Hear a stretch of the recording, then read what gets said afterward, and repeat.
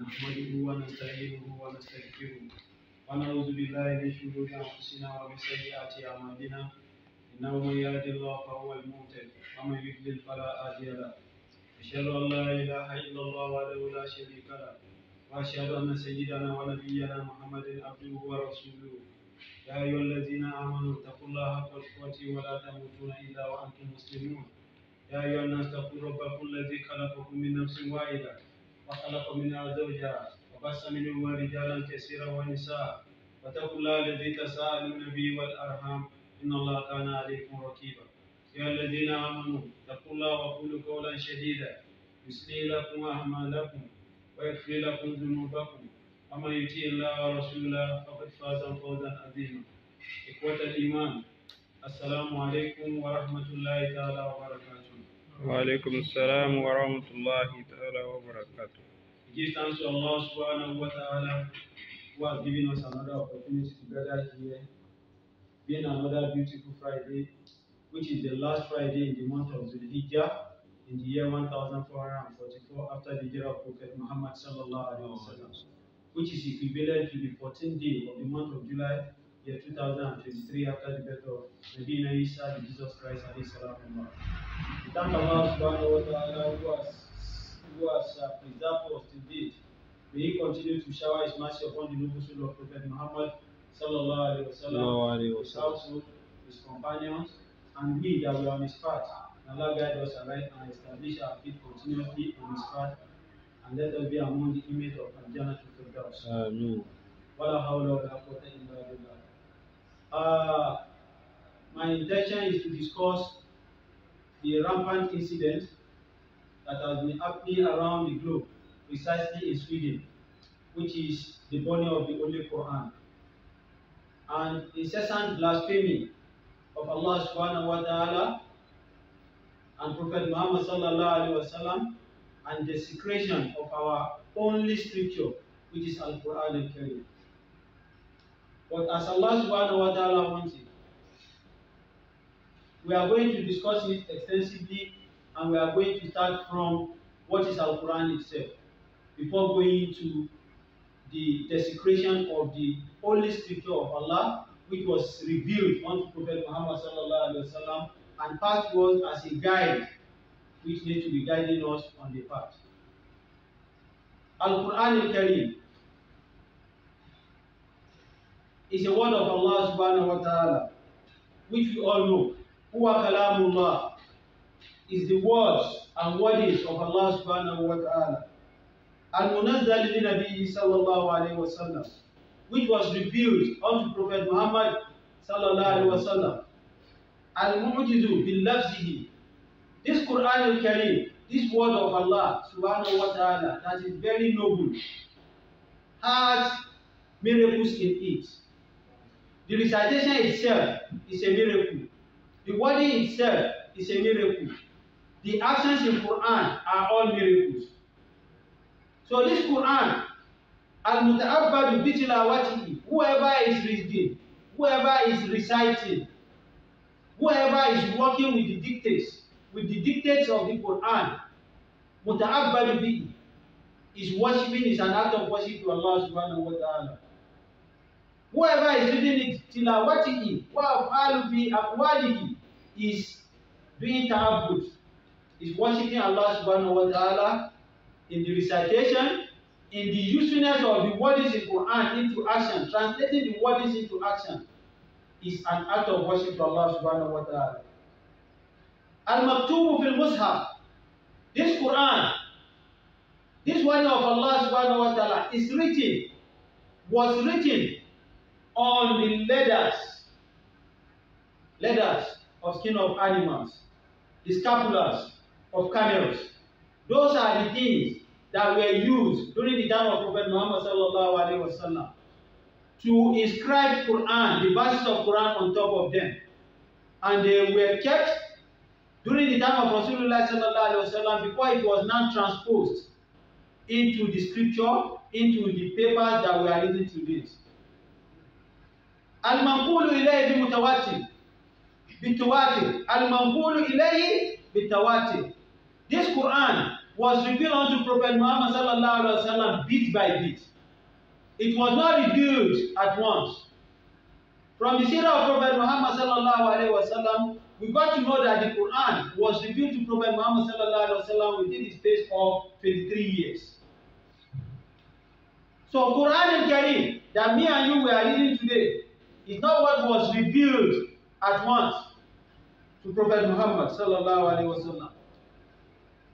This Al-Qur'an al-Karim has different kind of names that is being borrowed. That whichever way we use, among all these names that we want to mention, they refer to Al-Qur'an al-Karim. As Allah subhanahu wa ta'ala told us that innahu la-Qur'an al-Karim fi kitabin maknun la yamassuhu illa al-mutahharun. That is the first name that Al-Qur'an al-Karim has. The Quran itself is the name given to that scripture. And this Quran was revealed from Allah subhanahu wa ta'ala. Fi kitabin maknun is in a book. The words of Allah subhanahu wa ta'ala is in a book that has been sealed. La yamassuhu illa al-mutahharun. Nobody should hold on to this Quran except those that believe in it and those that are pure. So if you have some impurities in you, you must not carry the Quran. So you must be in a state of purity before you can carry Al-Qur'an. The first name that is ascribed to Al-Qur'an is the Quran itself. The second name is Al-Kitab. If you are referring to anything as Al-Kitab, which is the only scripture, is Al-Qur'an al-Karim. As Allah subhanahu wa ta'ala told us in Quran chapter 2, verse 2, A'udhu billahi minash shaitanir rajim. Alif Lam Mim. Zalika al-kitabu la rayba fihi hudan lil muttaqin. Allah said, the first three alphabet, it is me, Allah Ta'ala, that knows the meaning. Alif Lam Mim. Allahu a'lamu bi muradihi bidhalik. Nobody knows the meaning of this. In answer, Zalika al-kitab is referring to Al-Qur'an. Al-Kitab, that kitab, la rayba fihi, there are no ambiguities in that holy book. And which is the book? Or what is the book? Is this our Al-Qur'an? And whoever believes in it, hudan lil muttaqin. Those that will believe in it are those that will be conscious of Allah subhanahu wa ta'ala. So whosoever is not conscious of Allah subhanahu wa ta'ala will not believe in that holy book. And the only book is what? Al-Qur'an al-Karim. This is the second name that Al-Qur'an al-Karim is bearing. The third name is Al-Furqan. What do you mean by Al-Furqan? Something that distinguishes the falsehood from the truth. That separates the darkness from the light is Al-Qur'an. We have Surah Al-Furqan in the Holy Quran. Quran itself is called Al-Furqan.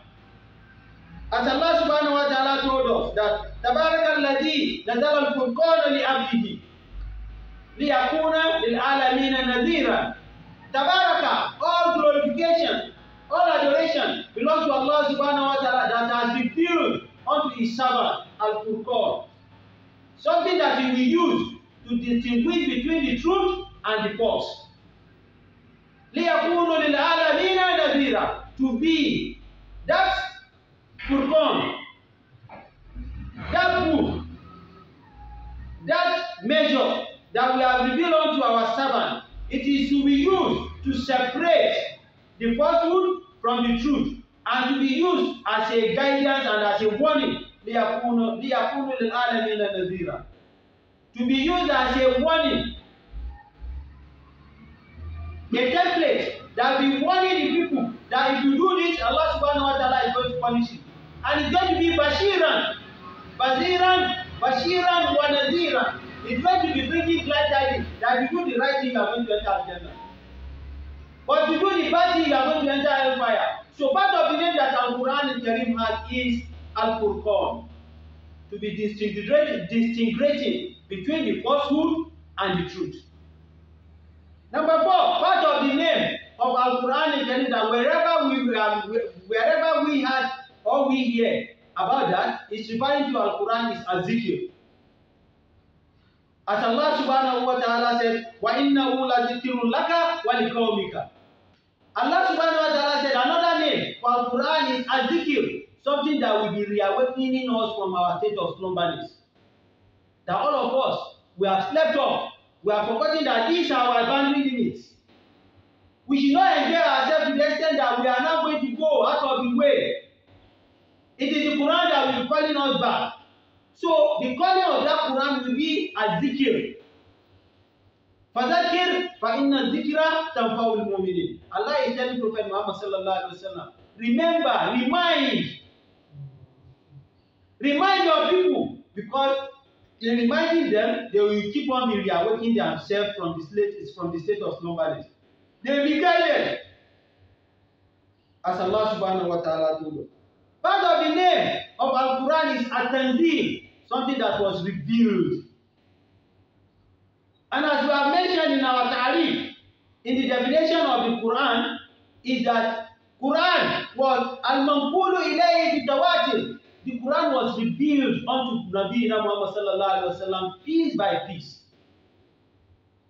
Brothers, this is our Quran is telling for us. As Allah said, Huwa Tanzil is something that we revealed unto him. Quran was not manufactured. Like the Orientalists, the Mustashrikun, the way they are claiming. Even during the time of Imam Ibn Hanbal al-Shaybani, the Khalifa al-Mu'minin that was there during the time that Imam Hanbal was existing. We all know that we have four schools of thought. Imam Malik, Imam Abu Hanifa, Imam Shafi, Imam Ahmad ibn Hanbal, radiyallahu ta'ala anhum jami'a. During this time, there was the Amirul that he was the sheikh of the Baghdad then. The Amirul Mu'minin then, Harun al-Rashid. The Mu'tazila, who are the Mu'tazila? The Mu'tazila are those that are saying Quran huwa mahluk. That Quran was created the way Allah subhanahu wa ta'ala created us. That Quran Al-Qur'an wasn't the words of Allah subhanahu wa ta'ala. Al-Qur'an was created like a human being. Mu'tazila are the one that said that. And I told us, and we are still going to talk about them very soon. The Khawarij, the Mu'tazila, and the Aqladiyun. But the people that Imam Muhammad ibn Hanbal faced with lots of challenges are the Mu'tazila that are calling Quran wa makhluk. That Al-Qur'an is a creator. As Allah subhanahu wa ta'ala created me and you, so also Allah created Al-Qur'an. That Al-Qur'an laysa kalamullah. That Al-Qur'an wasn't the words of Allah subhanahu wa ta'ala. That is what we are saying. But Imam Muhammad ibn Hanbal stood firm and rigidly that no, Al-Qur'ani huwa kalamullah. Harun al-Rashid, he died. During the time of Harun al-Rashid is when we have a sheikh called Sheikh Balulu. Sheikh Balulu wasn't a madman, but he was somebody that Allah gave vision. They see him like a madman, but intellectually intelligent wise, he wasn't a madman. If he's telling you not to do this, if you do it, you are going to see the repercussion in a negative way. That was Sheikh Balulu. He existed during the era of Harun al-Rashid. Harun al-Rashid was among the Khulafa al-Rashidun in the from the Abbasid Caliphate. So, when he was alive, the Mu'tazila, they frustrated Imam Muhammad ibn Hanbal that he should denounce, saying that Al-Qur'an wa kalamullah. He said no. Al-Qur'an wa kalamullah wa Al-Qur'an laysa mahluk. Harun al-Rashid was on this till he passed out. His son, Al-Amin, came on board. This Mu'tazila, they gained prominence, they gained opulence, they gained affluence around the Amirul Mu'minin then, who was Al-Amin, the successor of Harun al-Rashid. They frustrated Imam Ahmad ibn Hanbal to the extent that they had to go and imprison him. He was in the prison for more than 2.5 years. Just because they wanted him to denounce that Al-Qur'an wasn't the words of Allah subhanahu wa ta'ala. But he stood firm that whatever you want to do, continue doing it. I will still stand on my faith that Quran is the words of Allah subhanahu wa ta'ala. They imprisoned him. They brought him to the square in the open field of the community. He was chastised. He was beaten. They did hell out of him. They beat hell out of him. By the end of the day, they released him. After the release, not quite long, Al-Amin, the son of Harun al-Rashid, who was the Amirul Mu'minin then, he passed out. His younger brother, Al-Ma'mun, he was at the area of the province of Khurasan. Where we are calling Khurasan are the area of all this Iran, Iraq, Iran, and so on. He was the Amirul Mu'minin in that province. Al-Ma'mun, the younger brother to Al-Amin. They are both the son of Harun al-Rashid. But he was overwhelmed with the support of the Mu'tazila. The Mu'tazila infuriated, the Mu'tazila penetrated him to the extent that he also frustrated the life of Imam Ahmad ibn Hanbal. To cut the long story short, Imam Hanbal stood his firm rigidly, as me and you will need to stand on our own feet firmly, that Al-Qur'an huwa kalamullah wa Qur'an laysa makhluq. Quran was not created. It was revealed. We are talking about Al-Tanzil. It was revealed unto Prophet Muhammad sallallahu alayhi wa sallam when Ramadan was 21 of the year that Allah subhanahu wa ta'ala started revealing it unto him. So part of the name of Al-Qur'an is Al-Tanzil. As Allah subhanahu wa ta'ala said, وَإِنَّهُ لَتَنزِيلُ مِنْ رَبِّ الْعَالَمِينَ. We Allah subhanahu wa ta'ala, we revealed it from Prophet, we revealed it from us. We Allah, we revealed it unto Prophet Muhammad. We, who is we? Is Allah subhanahu wa ta'ala that can say we. Me, I can't say we, I can only say I.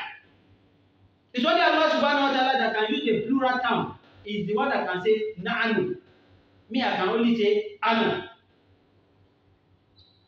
So Allah said, we revealed this to our only prophet, Muhammad sallallahu alayhi wa sallam.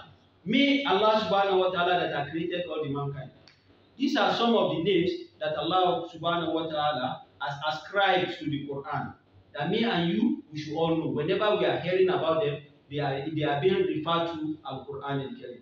Allah subhanahu wa ta'ala bless us with the noble blessing of Al-Qur'an al-Karim. Rasulullah sallallahu alayhi wa sallam said, we've all understood what Quran is. We've known some of the names that Quran are bearing. Prophet Muhammad told us that Allah said, Inna lillahi alina fil ard. Me, Allah subhanahu wa ta'ala, I have family on the earth. As me and you, we have family. We have our mother's family, maternal family, we have our paternal families. Right? Allah subhanahu wa ta'ala said he has family on the earth. The Sahaba now asked Rasul, Waqala man hum? Who are they? Because whenever Rasul sallallahu alayhi wa sallam speaks, the Sahaba will allow him to land, to arrive at a conclusive destination and ask him, oh our master, what do you mean by this that you have said? We don't understand. Faqala Rasulullah sallallahu alayhi wa sallam. Prophet Muhammad sallallahu alayhi wa sallam now responded to them that Alullahi fil ard, the family of Allah subhanahu wa ta'ala on the earth of it, Ahlul Qur'ani wa khasatuhu. Kama qala Rasul sallallahu alayhi wa sallam. That the family of Allah subhanahu wa ta'ala on the earth of it are those that are reciting, that are reading, that are memorizing, that are working according to the dictates of Al-Qur'an al-Karim. Wa khasatuhu. And those are the people that Allah has chosen as his family. Brothers, me and you, how conversant are we with Quran al-Karim? How are we abiding by the dictates of Quran al-Karim? So whoever is not practicing what Quran al-Karim has said, is not part of the family of Allah. That means the family of Shaitan. May Allah not let us be a victim.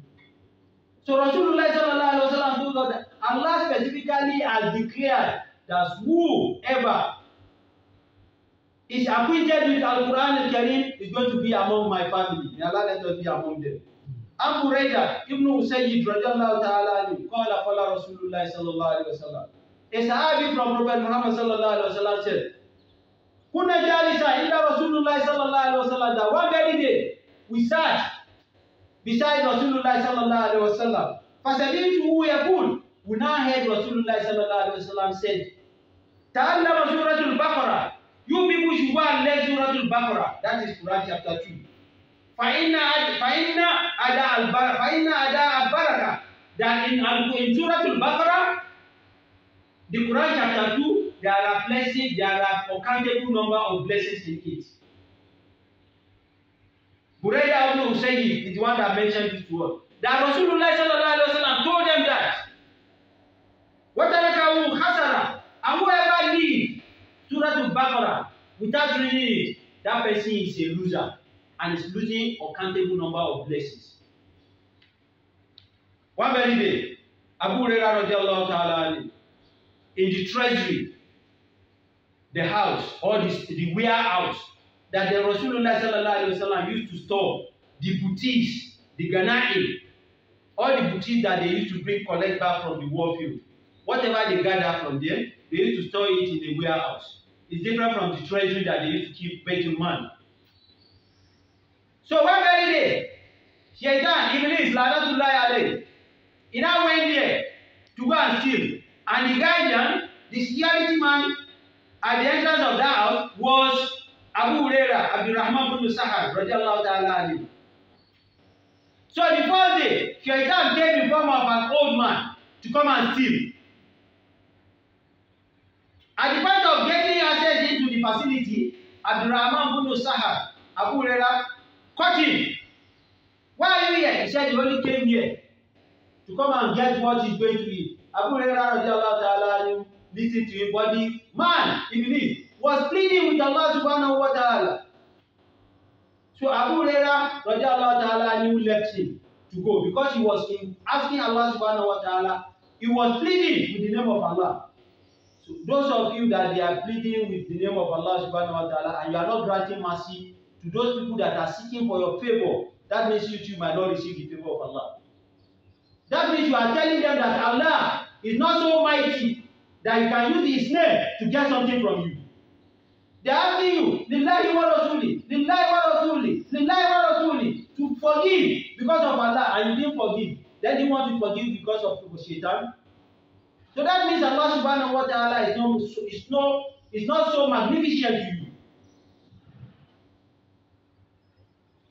At the dawn, Abu Hurairah radiallahu ta'ala went to tell Prophet Muhammad sallallahu alayhi wa sallam that fi laylatil bariyah, last night, one old man came, he wanted to steal, and I caught him, but he was pleading with the name of Allah subhanahu wa ta'ala.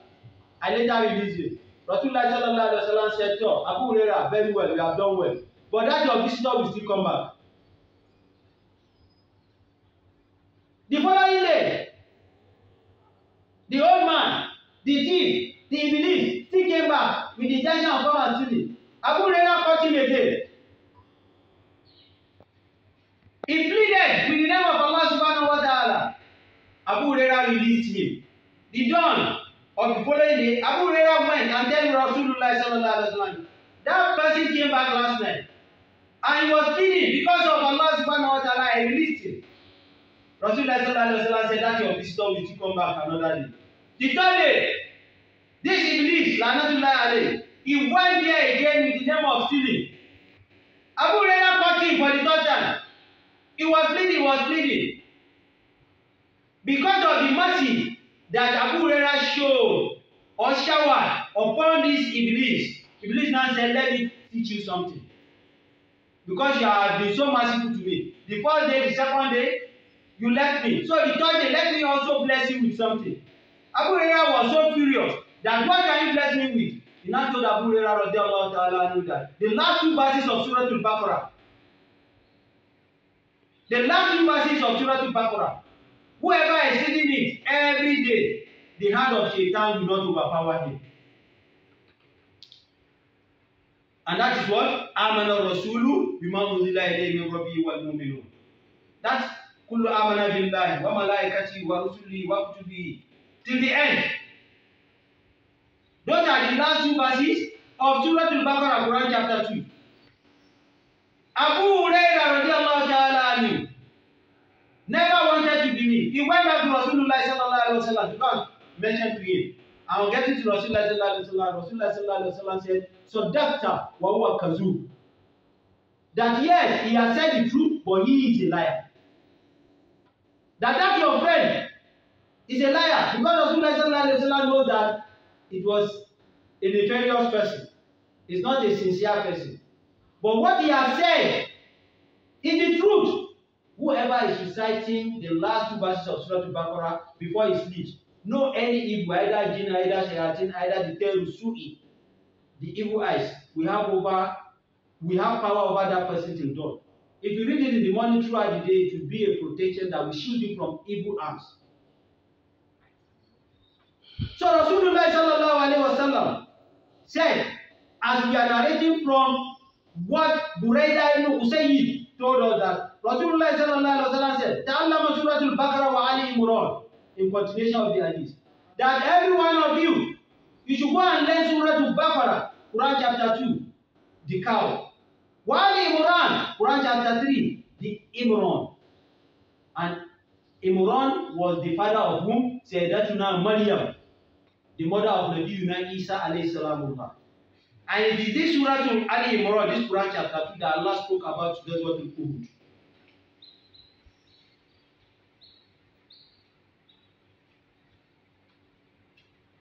After talking about Surah Al-Baqarah, in continuation of that hadith, Buraida ibn Saheed, now the Rasul asked them to go and learn about Surah Al-Baqarah and Surah Al-Imran. فَإِنَّهُمَا زَعْوَرَانِ, because these 2 chapters, these 2 surahs, they are 2 flowers. They are 2 flowers. We know how flowers used to be very fragrant. وَإِنَّهُمَا تَظَلَّانِ صَاحِبِهِ يَوْمَ الْقِيَامَةِ, and on the day of Qiyamah, these 2 chapters, Surah Al-Baqarah and Surah Al-Imran, they are going to become a shade that will cover the clouds on top of them on the day of Qiyamah. That they will be the shade that will be following them up and down. If there is sun will not be able to penetrate their head and penetrate their body. So these 2 surah will be like a shade, like a canopy, like an umbrella on whoever used to read Surah Al-Baqarah and Surah Al-Imran. كأنهما غمامتان أو غيايتان أو فرقة من طير صوف. They are going to cover whoever is reading it. They are going to cover him, protect him, as I have mentioned, and they will protect him like a bird that just gives birth to the little one that the birds are kept inside the nest. You know, if a bird just gives birth to the new one, he will be protecting the nest. If he started laying the eggs, he will be going up and down, all the eyes, wherever the bird is, has flown to, his mind will be towards the egg he has laid and kept inside the nest. So after some time, the egg will be hatched. So if the mother bird goes out for greener pasture to go and look for food for the little eggs, for the little birds, it will make sure that they are well protected because of the foreign enemies. Me and you will be the enemy to the new born birds. So the mother bird will be running up and down to ensure that the new birds are being protected. So that is what Rasulullah sallallahu alaihi wasallam is telling us, that after these 2 chapters, Surah Al-Baqarah, Surah Al-Imran, are there to cover us, to protect us, to serve like an umbrella, to serve like a canopy, like a shield. They will also be protecting us like birds inside the nest. You can see the beauty of those 2 chapters, not talk of the whole Quran. Why in Al-Qur'an? Rasul continues to be saying that Al-Qur'an, Yati Yawm Al-Qiyamah bi sahibihi, inna yusiu anil kaburihi.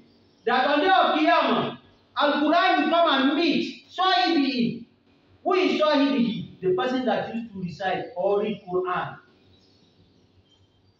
That is the friend to the Quran. The Quran will come to come and meet him in his grave. He will now be relating with him. He won't allow him to know the loneliness of the couple. For the person that is doing what? That is reading Quran and working with what Quran has said. Karajul Sha'ir, Quran will come to meet this person in the grave. He will come and meet him in the grave. Karajul Sha'ir, like a very handsome person. Like a very handsome man, that is the image that the Quran will bring. Because any righteous servant of Allah subhanahu wa ta'ala inside the grave will not be threatening.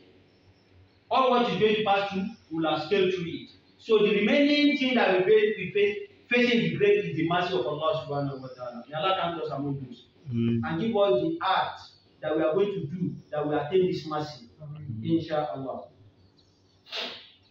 فَيَقُولُ لَهُ, when this handsome man meets this so-evil Quran, this man that used to read Quran while he was alive, this handsome man that is going to be Quran, that will come in form of what? Of an handsome man. He will now tell his friend, Atarifuni, do you know me? Fayaqula la. The man in the grave, that is a friend of Quran, will now say, no, I don't know you. Fayaqulu al-Quran. Quran will now say, Anna sahibuka al-Quran. Me, I'm your friend, the Quran. Which Quran? Alladhi adiyamatika bil-hujuri wastahabtuka alayhika. I'm your friend that you used to read when you are in your place of work, when you are in your office, you will struggle, create time to read. When you are in your shop, you will create time and read. When you are on transit inside vehicle, you will create time and read. Wastahabtuka, I am the one that denied you what? Laylatuka, your night. Because you want to read me, you are passing through sleepless nights. And that Quran of that yesterday and here with you today, loneliness and solitary will not be yours in this couple. This is just Quran, reading Quran alone. We have not been talking about Salat. We are not talking about Song. We are not talking about other muamalat that you have been. Just reading Quran alone. وَإِنَّ تَاجِرْ مِنْ وَرَاءِ تِجَارَتِهِ وَإِنَّكَ الْيَوْمَ مِنْ وَرَاءِ كُلُّ تِجَارَةٍ. The Quran will not tell him that today you have gained all the gains that a businessman will gain. Any loss will never be your own because you have worked for it yesterday while you are on earth. So today it will be reaping the fruit of your efforts. That is what Quran will keep telling Sahih al-Quran. فَيُؤْتِ مَلَكْ مِنْ يَمِينِهِ وَعَنْ شِمَالِهِ. Al-Quran is saying this. You know, the Quran comes in form of a handsome man. When he is discussing this, a malak, an angel, will now come on his right hand, and the angel will come on, another angel will come on his left hand side. وَيُوضَعُ عَلَى رَأْسِهِ تَاجٌ وَقَارٌ. On his head, they will now place a crown. They will place a crown on his head. وَيُكْسِي وَالِدَهُ كُلَّتَيْنِ. And they will wear his parents with two ceremonial gowns. You know, like you are graduating from school. They ask you to bring money to come and collect ceremonial gown. After placing crown on his head, they will now go and do what? They will go and wear for his parents. Kullataini, two gowns, ceremonial gowns, and those gowns will be fabricated from Al-Jannah. This is just for a child that has learned Quran and he turned himself to Sahib al-Quran, the friend of Quran, and is working with Quran, is reading Quran. So the benefit of him being Al-Qur'an, the benefit will be transferred to whom? To his parents. Both his parents. Both of his parents. فَيَقُولُونَ, the parents now ask, بِمَاذَا كَسَيْتَنَا هَذَا. Why are we clothed like this? Why are we adorned with this ceremonial gown? What is happening? What have we done that you have merited this? فَيَقُولُ لَهُمْ أَحَدٌ. They will not tell them, the angels will not tell them, one of the angels will not tell them that, Hadu waladukum Al-Qur'an, who was Sahih al-Qur'an, that one of your children was what? Was the friend to Quran. So the benefit of him being a friend to Quran, being a friend to Quran doesn't mean that you just be carrying Quran up and down. You must be reading it. You must memorize it. You must be working with the dictate that Allah subhanahu wa ta'ala dictated to Rasul sallallahu alayhi wa sallam. That is how you can be Sahih al-Quran. So Allah subhanahu wa ta'ala, after instructing the angels to do this for the parents, the angels will now tell them that it is your son or it is your son that has done this in the world. He himself is enjoying. Part of the enjoyment is the one that is transferred to you. May Allah subhanahu wa ta'ala let us be children that will bring benefits to our parents. Let our own children too be beneficial to us in this world and in the hereafter. Not that alone. Allah now says, Summa Ibrisuha Fidrijil Jannati Wagarfaha. Allah now says, spread for them a red carpet reception. Egyptian rug that we know. They say if you need a rug now, you should order for Egyptian rug. If you need upholstery, ask for Italian upholsteries, right? This one nobody knows. They will be fabricated in Al-Jannah, they will be used in Al-Jannah. Allah will now say, because we have learned Quran. The benefit of the Quran we have known, our parents will now benefit from it. So when they are entering Al-Jannah, after they have given the child, Saheed Quran, they are giving him a tajul waqaf, a crown, fitted crown on his head. After burying his parents, ceremonial ground of Al-Jannah, they will now lay a red carpet reception for them. So anywhere they will be stepping on in Al-Jannah, they are going to be stepping on the rock. You can see the beauty of Quran alone. Brother, don't let us be losers. And don't let us be a loser to our parents. You yourself don't be a loser. And don't be a loser of benefits to your parents. So when these are done for them, Baqala Rasulullah sallallahu alayhi wa sallam, Prophet Muhammad sallallahu alayhi wa sallam said, again, An Abu Amama al-Bahli. Abu Amama al-Bahli now said from Prophet Muhammad sallallahu alayhi wa sallam, that's what hadith has been concluded. Iqra al-Qur'an. Abu Amama al-Bahli said that Prophet Muhammad instructed them to Iqra al-Qur'an, be reading Quran. فَإِنَّهُ يَأْتِي يَوْمَ الْقِيَامَةِ شَفِيعًا لِأَصْحَابِهِ. That whoever is reading Al-Qur'an al-Karim on the day of Qiyamah, Quran will come as the protector to protect that person on the day of Qiyamah.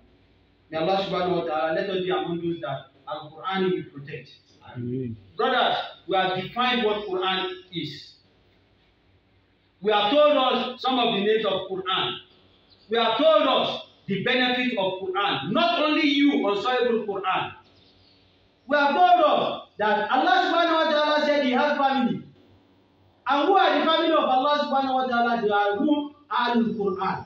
Not only Al-Qur'an alone, but whom? Khasatihi. They are the chosen ones.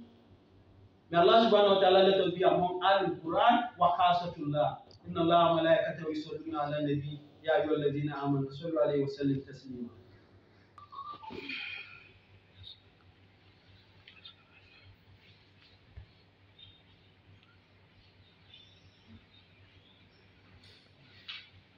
Alhamdulillah, wa salatu wa salam ala mala nabiyya ba'da.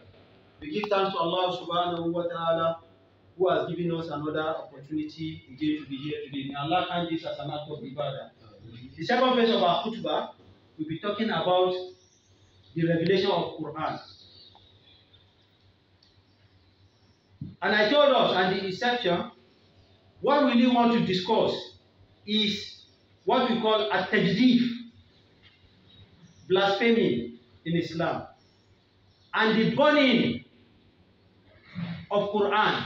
Because some of the idiotic people, some of the nefarious people that are burning Quran today, they are telling us that there was a Sahaba that also burned Quran. Is it true or not? Yes, Quran was burnt.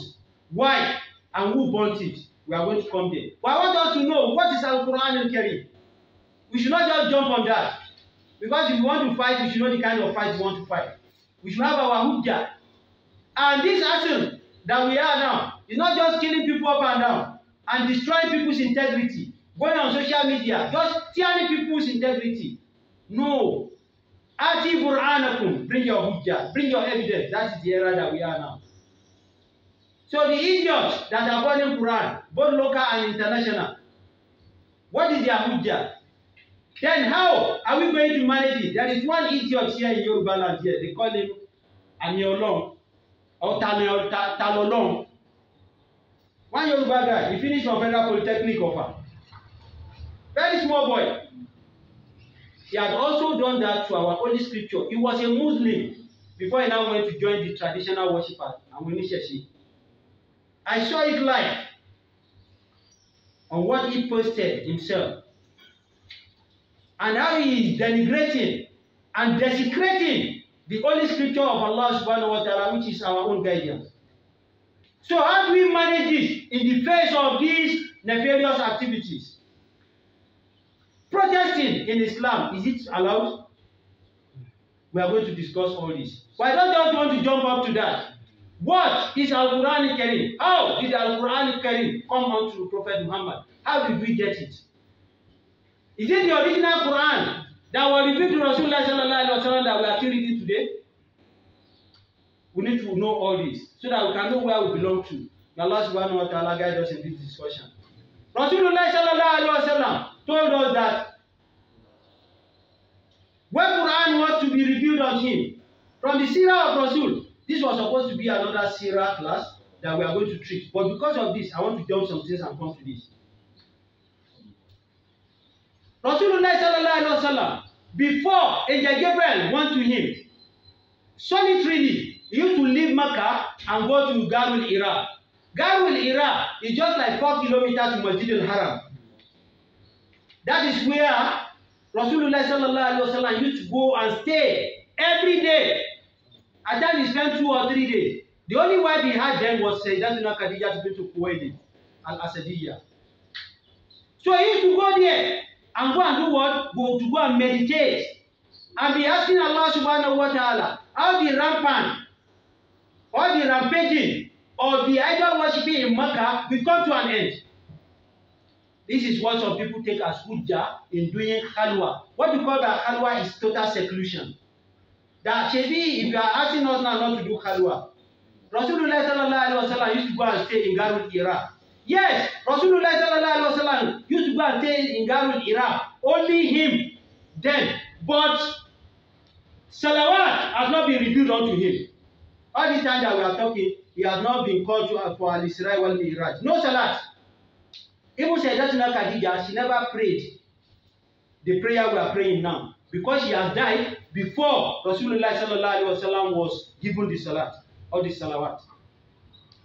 Their act of worship then in form of salat known to Allah subhanahu wa ta'ala, because all the Anbiyaullah, all the prophets, they also do salawat.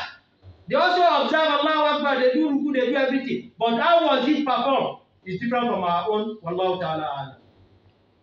So before the death of Sayyidatuna Khadija, no prayer. It's part of the hujjah that some of our brothers that are doing khalwa are saying that yes, Rasulullah sallallahu alaihi wasallam used to go to Garul Iraq. There too they can stay in their room. They won't do hamsu salawat. They won't go out on Friday like this to go and observe salat. And whoever atariku salat, whoever is praying the hamsu salawat and doesn't pray it on time, he has 15 chastisements to pass through before getting to Allah subhanahu wa ta'ala. Whoever doesn't pray on time, you are going to observe the prayer, but not on time. You are going to face 15 consequences of chastisement. While you are alive, 6.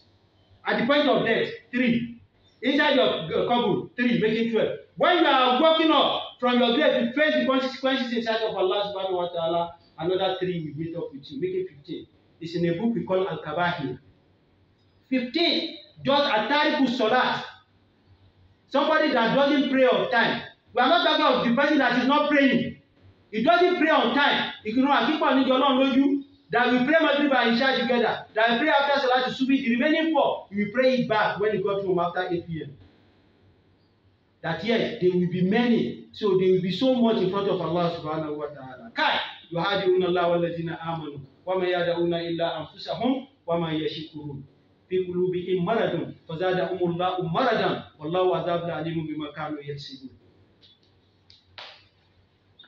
Rasulullah sallallahu alaihi wasallam used to go to that Garul Iraq. You see that Garul Iraq. May Allah give every one of us opportunity to go for Hajj and Umrah.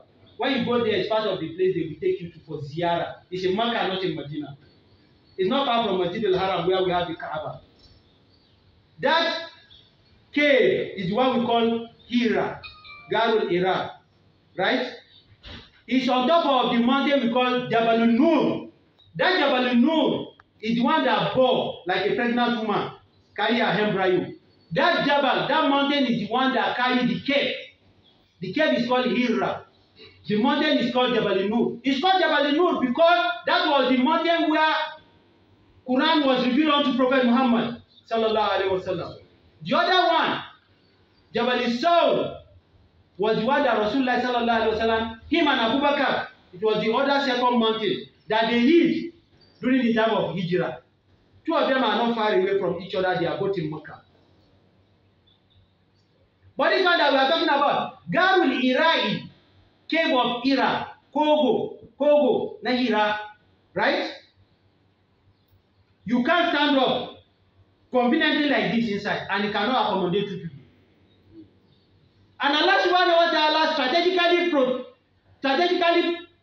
directed or established that cave, that whoever is inside that cave will face the direction of Qibla. It's a place that you can go and climb. It's just like 1 hour, 20 minutes walk. So any one of us that is healthy, if you go to Mecca, you go for Ziyara, you can go and climb it. It's 1 hour, 20 or 30 minutes from bottom to top. Yes. But if you know you are not healthy, don't go and climb it because you won't come down that down. You go and see where Rasulullah sallallahu alaihi wasallam hid and where the fourth revelation got to him. So Rasulullah sallallahu alaihi wasallam used to go there. So one very day, and he said, according to the Surah, whenever he's going, there are some particular stones along his road, whenever he's going there, that they used to do sallallahu alayhi to him. All this we can meet it in a book we call the seal of the nectar of the seal, or the seal of the nectar. Rahik al-Maktoum, the Siratil al-Nabawiyya. That there are some stones along the road, along the alignment that is flying, that they need to do salam alaikum to him. Whenever he's going to that, Jabal Nur. So Rasulullah sallallahu alaihi wasallam was there one very day. So Angel Gabriel came. I need to be cutting it. Angel Gabriel came. He now held on to him that Ikra. Rasulullah sallallahu alaihi wasallam was an unlettered person. He doesn't know ABC. He doesn't know Alif Ba Ta Sa. But Allah subhanahu, he can't read Alif Ba Ta Sa. He can't write Alif Ba Ta Sa. But every knowledge is what Allah subhanahu wa ta'ala bless him with. But he can't read, nor can he write. Who will meet you? He can't read, he can't write, but he knows everything. Allahu Akbar. Sallallahu alayhi wa sallam. Sallallahu alayhi wa sallam. Sallallahu alayhi wa sallam. He now asked him, Ikra, Rasulullah sallallahu alayhi wa sallam, Ma'ana bikari, what am I going to read? The second time, he asked him to read again. He now drew Rasulullah sallallahu alayhi wa sallam. He drew him closer. Rasulullah sallallahu alayhi wa sallam told us that when he drew him closer, as if he wants to tear him into pieces, he held him very well, that all his chests were vibrating, palpitating. He said, Ma'ana bikari, what am I going to read? He told him the third time again, Ikra, bismi rabbika, alayhi, sallam. Okay, you don't know anything to read. Okay, Ikra bismi rabbika. Oh, yeah, read now. In the name of your Lord, alayhi, sallam, that created you, fasawwaka, and he perfected your creation. Allah, the created some people, he didn't perfect their creation. You see some people, they have 7 fingers. Some people, one of their eye will be here, one will be here, one will be here. You see some people, their head even turn 360 degrees. Fatabarakallahu ahsanul khaliqin. This is the best physique that Allah thinks it befits us. Those of you that Allah gave you black skin, that you are turning it to red, you are telling Allah subhanahu wa ta'ala that Allah is imperfect, you know.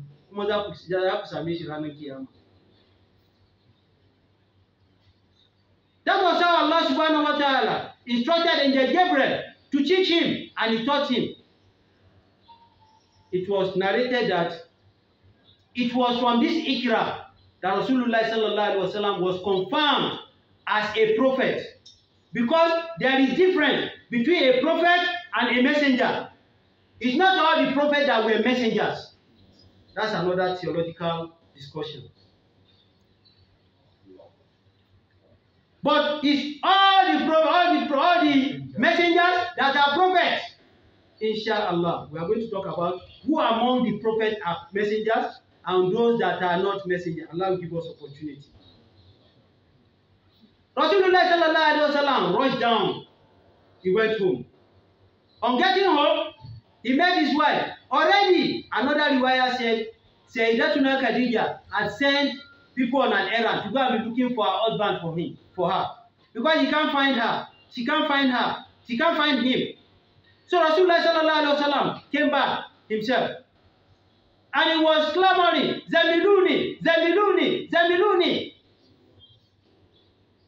That, oh my wife, please, because he was shivering because of the cold. And that was the first time that Prophet Muhammad sallallahu alaihi wasallam physically saw the exact creation of Angel Gabriel.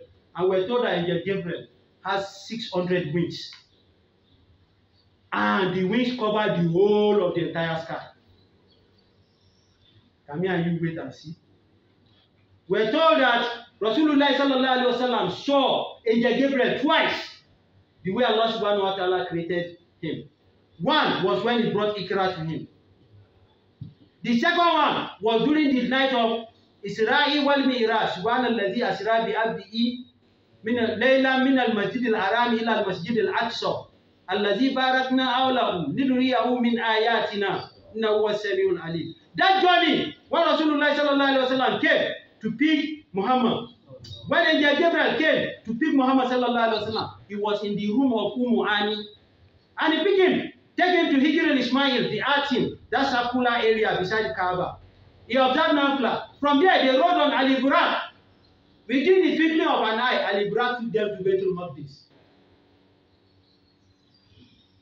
They observed another salat in that Masjid al-Aqsa in Jerusalem.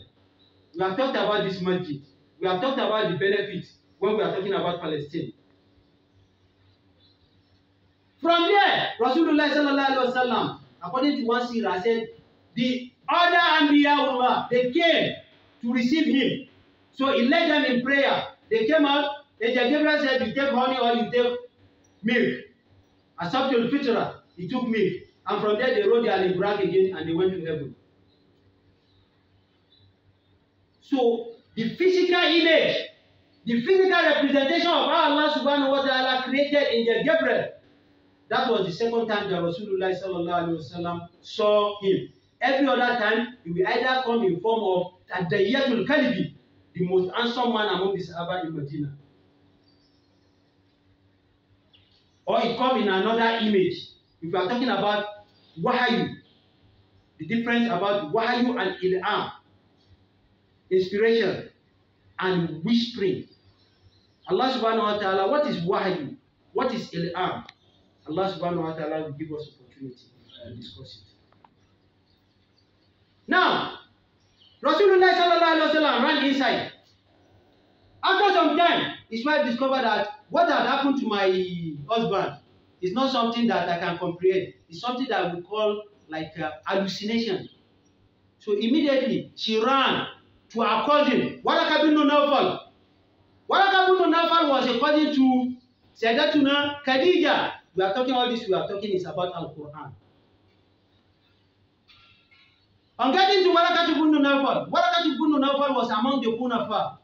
And what I mean by Hunafa, they are four. These four Hunafa, they are the people that Islam did not meet them, but they believe in Islam, that whenever Islam comes, they will do. Some of them are the yesterday Christians. Some of them are Christ Jew. They do Christianity and Jewish together. So, Waraka bin Nawfal, when they got him, he now said to Khadija that, you see this your husband. What happened to him was what happened to Nabi Musa alayhi sallam. Tilka Namusu Musa. That what happened to him now is what happened to Nabi Musa. And as you see, he's going to be among the prophets that Allah subhanahu wa ta'ala is going to send to his ummah. And they are going to frustrate him. This land that you are seeing is going to become hostile for him. Rasulullah sallallahu alaihi wasallam now asks Waraka bin Nawfal, that Amukurijahum, are they going to send me out of this community, my father's land? As I used to tell us, if your father's house is being hostile to you, your father's family are being hostile to you, leave them and go to a promised land. They will kill you. Rasulullah sallallahu alaihi wasallam never wanted to leave Mecca. Allah told him, you have to leave. And he left. And when he was going, they still followed him to Mecca, to Medina. By the end of the day, he became victorious. So every one of us, if they are frustrating us where we are, let's leave them. Go to another place. Go and establish your dawla. Then when Allah subhanahu wa ta'ala answer your prayer, finish, you now come back. And all of them, you now celebrate your success with them. What did Rasulullah sallallahu alaihi wasallam did at Fatu Makkah? Manda ala baita, Abu Sufyan, Amin. All those that are frustrated, the Rasulullah sallallahu alaihi wasallam said, leave them. Leave them. At the end of the day, they became Muslims. Allah subhanahu wa ta'ala give us that kind of heart so that we can be flexible on people that have done wrong to us. So, that was how the message of prophethood got to Rasulullah sallallahu alaihi wasallam. And that was the first one. There was another second revelation. After some time, there was no communication. Rasulullah sallallahu alaihi wasallam became very uncomfortable, and they started mocking him up and down. That Allah has forsaken him, Allah has forgotten him. I told us about one of the father of Amr ibn al-Asi, his father Al-Asi ibn Wahil. His father was the one that was mocking Rasulullah sallallahu alaihi wasallam up and down in Makkah when Ibrahim died. Right? They are among the people that were saying Allah has forsaken him. The message that is claiming that he is receiving, because he cut al-wahi for like ashur for like 6 months, for like 8 months. Another riwayah said like 1 year. Another riwayah said like 3 years. But we need to take the smallest one. Let's say like within 3, 4, 5, 6 months. No communication from Allah through Angel Gabriel to Rasulullah sallallahu alaihi wasallam. Rasulullah sallallahu alaihi wasallam started becoming very nervous, and he was still going back to Jabal Hira. So one very day that he was there, he had a message. Somebody calling Ya Muhammad sallallahu alaihi wasallam. He looked to the left, he can't see anybody. He looked to the right, he can't see anybody. He looked front, he looked back. You know, me and you two, we are searching for something. We won't quickly look up. So he searched round. He didn't see anybody, but he was hearing his name. After some time, he now looked up. He now saw somebody sitting on the throne, and that was Jibril, but not in that form that he was the first time he came. He communicated with him. Immediately, Rasulullah sallallahu alaihi wasallam became feverish. He started rushing down home. He got home. He was clamoring his wife to cover him. After some time, Allah sent in the Hebrew back to him that Ya ayyuhal mudassir, kum fa'anzir, wa rabbaka fakabbir, wa siyabaka fatahhir, wa rujiza fa'ajur. Like 7 verses like that. The first 7 verses of Surah Al-Mudassir. Our scholars made us to understand that this Ya ayyuhal mudassir, right, is the time that Allah subhanahu wa ta'ala communicated his risala to Prophet Muhammad. That was when Allah stamped him as a messenger. The first visit was as a prophet. The second one, come, stand up, fa'anzir, and go and warn your people, go and do wazi for them. So that was when his risala started. May Allah subhanahu wa ta'ala be with every one of us. Al-Qur'an al-Karim, this is how he started coming for Rasulullah sallallahu alaihi wasallam. Brothers, why is it that the Quran, or how was the Quran arranged? We all know that the first revelation was what? Surah Al-Qalam. Ikra bi ismi rabbika alladhi khalaq. And that was what?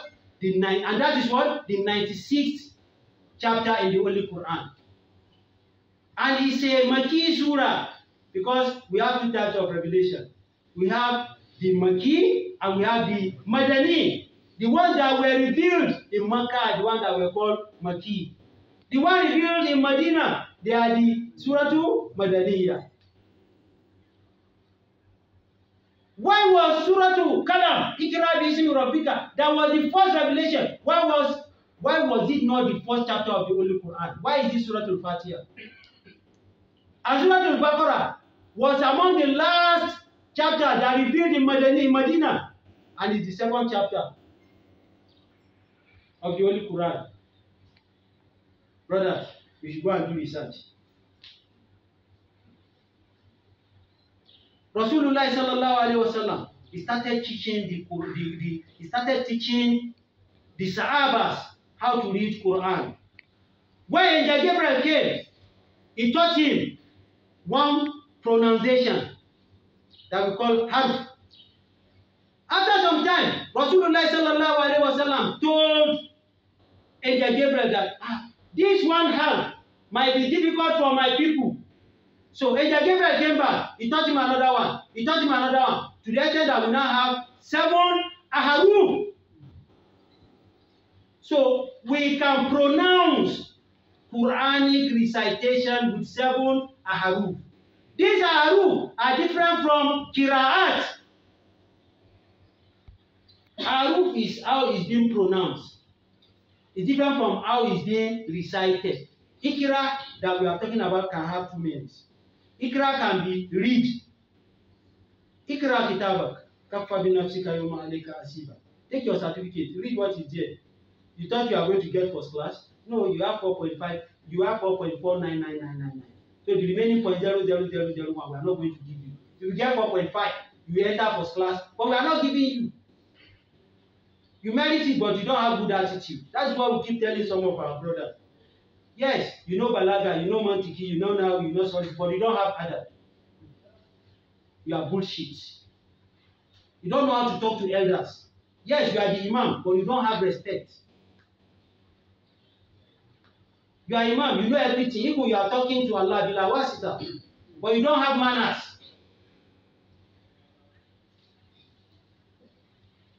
So the way we pronounce came with 7 aruf from Angel Gabriel, who was the teacher of Prophet Muhammad sallallahu alaihi wasallam. Rasulullah sallallahu alaihi wasallam passed it on to the Sahabas. These Sahabas, they started teaching people. And we have different qira'at. In Quranic knowledge, there is what we call qira'at. There is what we call riwayat. There is what we call tariqu. There is what we call wajibu. You see, qira'at, we come from the 7 aharuf. As of today now, we have 10 qari. Qari are those that recite Quran, that we follow them. I have all their names here. Each of these qari now have two students that we are following their recitation, making it what? 20 qira'at that we have. You know their own teacher, they are 10. That came from Sahabas, that came from Tabi, that came from Tabi, that was widely established. Among them is S.A.W. I'm not talking of them students. The people I'm talking about now, they are more than students. I have all their names here, but we don't have time. I won't be able to mention. So under them, we have, each one of them has two reciters as a student. So if you are doing Musabaka now, they are doing all this Quranic competition that we need to use. The panelists, the judges that sitting on the high table that are interviewing the Qari, they will ask him, Min ayu qira'atin taqra? From which of the recitation do you want to use? Is it from Qalun? Is it from somebody from Kufi?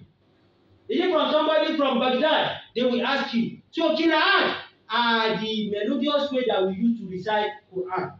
It is 10 that is well established, but these 10 also have two pronounced students. That is qira'at. So after that qira'at, we now have riwayat. These riwayat, they are the part at which these students collected it from their what? From their own master. The way we used to collect a hadith. They will say, Aruweto, daga Anas bin Malik, daga Abu Hurairah, daga this. That is riwayat. Before it now get to whom? To Rasulullah sallallahu alayhi wa sallam. Now, if we are talking about Quran, we be referring to our tabi'i, we refer to tabi'i tabi'un, we refer to the tabi'un, tabi'i tabi'un, we refer to the tabi'un, we refer to the sahaba, we refer to Nabiuna Muhammad sallallahu alaihi wasallam, we now refer to what? Angel Gabriel. Angel Gabriel to whom? Allah Jalla Jalaluhu. This part, or this route, is what we call riwayat. So the qiraat will come down to riwayat. So from riwayat now we now go to tariq. Tariq is now the part that this student now teaches people. And nobody needs to know all that one. Then wajibu is now how you yourself, you are now disseminating it and how you are using it. Al-Qur'an is not something we should take with levity hand. It's something we should learn and know. Rasulullah sallallahu alayhi wa sallam, he taught the Sahabas. And after his demise, Abu Bakr became the Khalifa. They were going to different kind of gazawat, or let me say futuhat. So they went for one particular battle that is called Ghazwatul Yamama, that was fought in Yemen. And that battle was the one that was used to conquer Musaylima al-Kazzab, the person who was a Sahabi during the time of Rasulullah sallallahu alaihi wasallam. But after the death of Rasulullah sallallahu alaihi wasallam, he claimed to be a prophet. And Abu Bakr said, I have to eliminate him. So they went to fight him. There were three like that. With his wife Shajja'a, the third person I have forgotten his name. There were three like that at the same time. But their principal officer was who? Musaylima al-Kazzab. So when they went for this battle of Yamama, like 70 Quran memorizers, Kufars, they all died. So when they now came back, Umar ibn Khattab, radiallahu ta'ala, now met Amirul Mu'minin, who was the Khalifa then. He now told him that, oh Amirul Mu'minin, oh Khalifatul Mu'minin, let us put Quran together. Because if you don't do that, we might lose some words from Quran. Because the majority of all the people that died in this battle of Yamama, they are whom? They are Qur'an. How they are fast. Abu Bakr said, I won't do that. This is bid'ah. And we know that Wakullu bid'atin dolala. Wakullu dolalatin finnari. But there are some bid'ah we will do, and Allah subhanahu wa ta'ala will not hold us to ransom. We call this one ijtihadi. That other time that we are talking about IVF. The Rasulullah sallallahu alaihi wasallam during his time, was there anything like IVF that we spoke before Eid al-Adha? There was nothing like transplanting, taking one semen to one ovary like that. Nothing like that. But our scholars, Fuqaha, they sat down. In Radicatul Alam in Islami, they said, yes, we can do it as far as we have all the guidance and what to protect us, so that they won't put the spermatozoa of Mr. A into that of Mr. B. Restricted condition must be attached to all this. Abu Bakr radiallahu anhu said, no, I won't do it. It's bid'ah. Umar was going up and down, He was supplicating that Allah, yes, sir, Sadr Abu Bakr, oh Allah, please, I want you to touch the heart of Umar, the heart of Abu Bakr. Because what you want to do is to protect the integrity of Al-Qur'an. One day like that, Abu Bakr just came, just said, talk, Umar radiallahu ta'ala, what you have been talking to me is like we are going to do it. Then I said, who are those that are going to come together and bring all the parchments? They need to write it on parchment. And what we mean by parchment are leathers, or the scapula of animals, like the scapula of camel. It's very big. You can also, if you can't see that of camel, we can see that of a cow that we slaughter in our areas. You can see it's very big, like voila. They write it there. They write it on leaves. And some, they have everything in their head. So, who are we going to assign this task? They now gather some people. Number one of them is Zayd ibn Sabit. He was among the Kutubul Wahyi. He used to be beside Rasulullah sallallahu alaihi wasallam. Most of the times, if the Wahyi, if the inspiration is coming.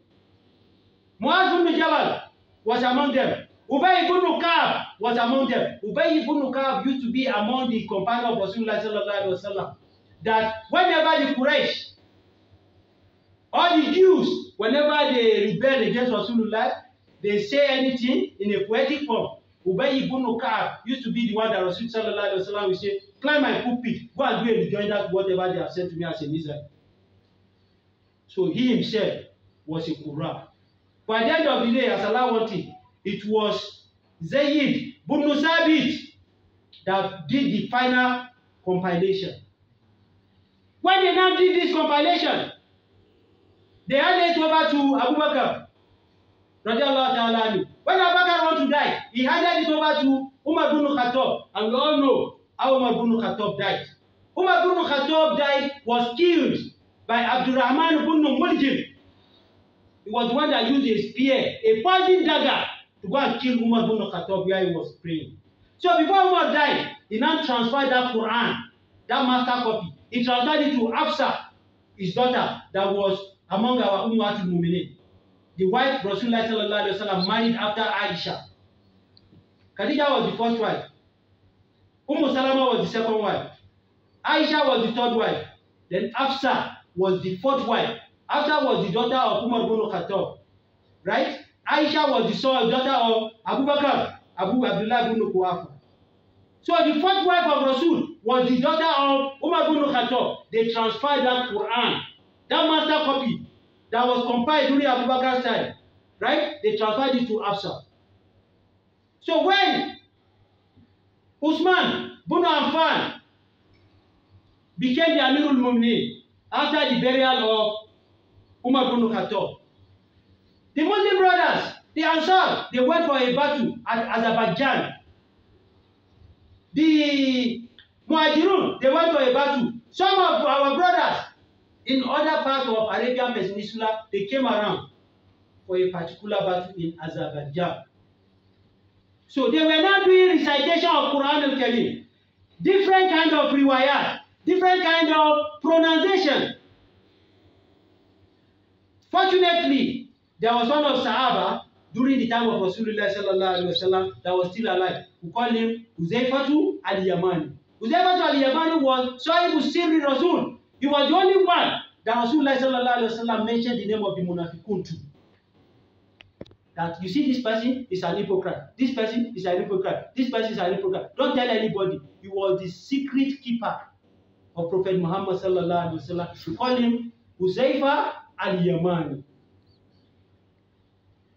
He now came back to Medina and told the Amirul Mu'minin, Usman ibn Affan, Amir, if we don't find something to do about this Quran, that our Muslim brothers want to be fighting each other because of different qira'at, we are going to be having misconception and continuous misunderstanding in the folk of Islam. That was how Umar now said, they should call back that only scripture that was with Hafsa. They now brought it, they did tajdeed to it and reproduced 5 copies. So every other copy that were in circulation, they withdrew it, they now burnt it. So the another copy that was reproduced, because the Quran that was revealed to Rasulullah sallallahu alaihi wasallam doesn't have any tashkil.